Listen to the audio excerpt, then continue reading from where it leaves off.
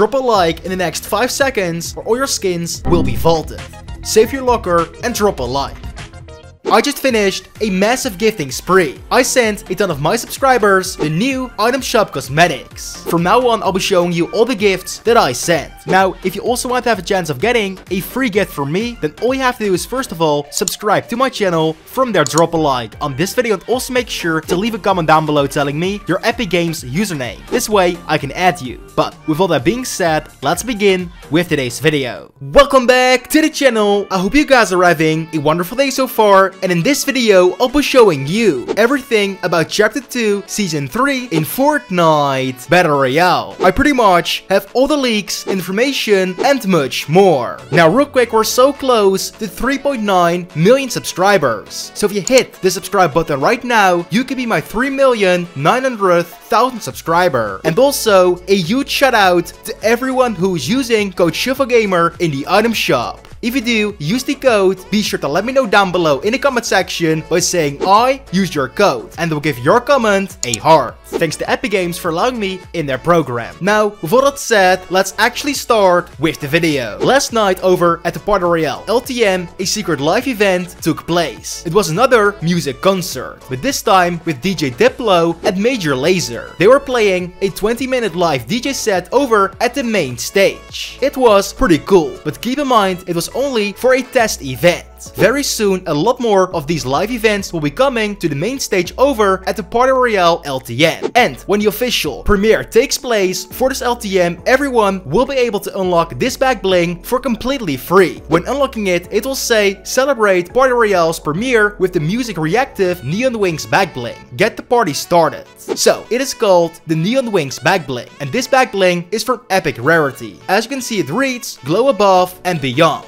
Here is what it looks like in your locker, and here's a clip of what it looks like in-game. Now, what if I tell you that today my game glitched out and it somehow gave me the Doomsday event early? As you can see right here within my Battle Pass lobby, it shows these huge red wires, and they're actually powering up the Doomsday device. Pretty cool, right? Now, let's start talking about Season 3. Just to let you all know, this season has been extended. When going over to the Battle Pass, it reads Chapter 2, Season 2 through June the 4th. Now, Season 3 will actually be water themed. We know this because in the most recent update, we have gotten our first official Season 3 teasers. In the game files, these posters can be found, and they are named as 13 poster teasers. And S13 of course stands for Season 13, which is the code name for the next season. This first image shows Agent Meowscles standing in water while wearing rubber armbands. For the second one, we can see a house on top of a pool floaty, protecting it from the water. And this house is actually the blue house over at Salty Springs. And for this third and final image, we can see Peely swimming while a shark is about to eat him. And not only that, but the No Sweat Insurance logo can also be seen on all of these posters. And right now in-game, you can actually find small bits of these posters. To find them, make your way over to the No Sweat Insurance building right over here at Lazy Lake. They can be found on the walls all around.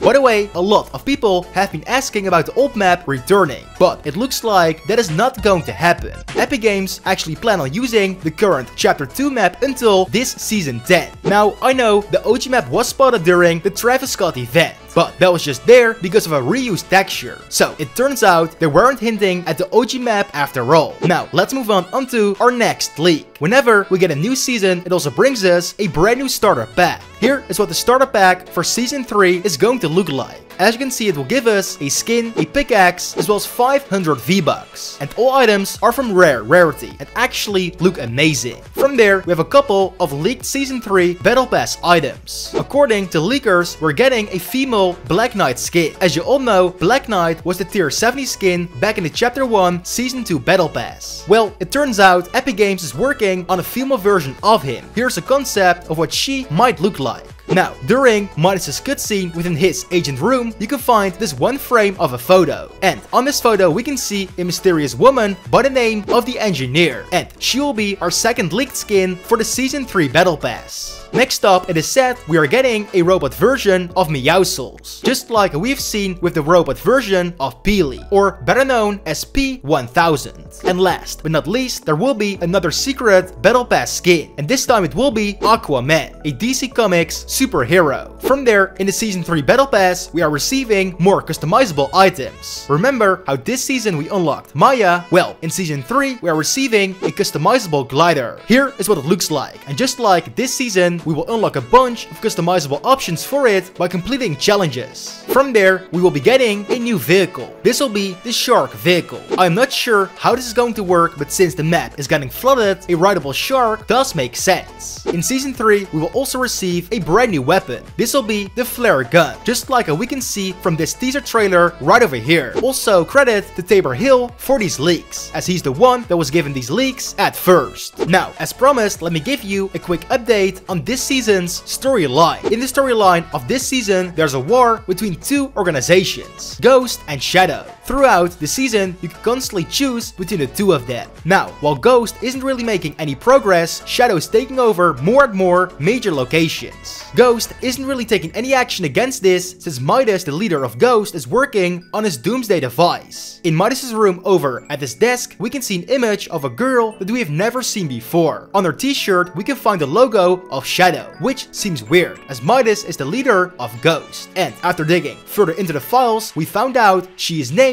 the Engineer. Maybe she's the one who designed the Doomsday device, and Midas is secretly working together with her. Now, as you all know, Midas has the power to turn everything he touches into gold. But how did he get these powers? Well, let me explain. A couple of weeks ago, we received an update where the shark changed into a prison. This location is ruled by Ghost. In this prison, someone was able to escape, and this person has actually drawn a calendar. In fact, it is the calendar of March. On there, we can see a couple of interesting things. We can see a birthday cake on the 9th, a pizza on the 24th, as well as a marked period starting on the 25th until the 31st. And there's only one skin in the entire game that corresponds to these dates, and that is the Oro skin. The Oro skin was added to the item shop on the 25th and was last seen on the 31st. Now, why was Oro captured by Midas? Well, according to this page out of one of Midas's books, he needed Oro's pickaxe and so his power to activate the Doomsday device. As you can see from this page, it shows three drawings: a drawing of the Doomsday device, a drawing of the storm, and a drawing of Oro's pickaxe. This makes sense, since Oro's pickaxe can actually be found within Midas's agent room, and since Oro lost his power to turn everything he touches into gold, he now received this gray edit style. Now, when we take a close look at Midas's room, we can even see a couple of his own agents, but they turned into solid gold.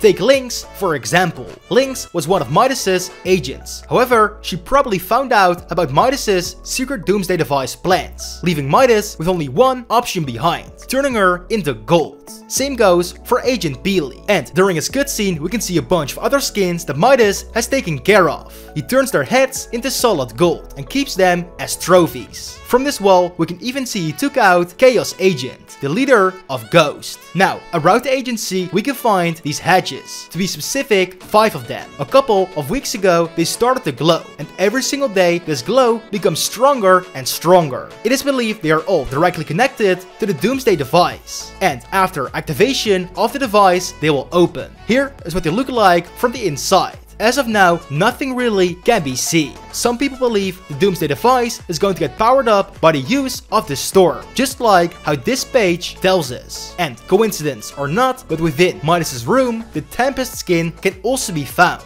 or better known as the King of the Storm. What if Midas uses the Tempest outfit to create the storm and uses the pickaxe to power up the Doomsday device with the energy of the storm? Because if you didn't know yet, gold conducts electricity. Now, from there, we have a couple of other cool secrets, such as Midas's golden chair that can be found within this blue house over at Salty Springs, or a brand new team joining the fight. This organization is getting run by spies. With the latest update, this Hugo skin was added, and as you can see, he is part of the spy set.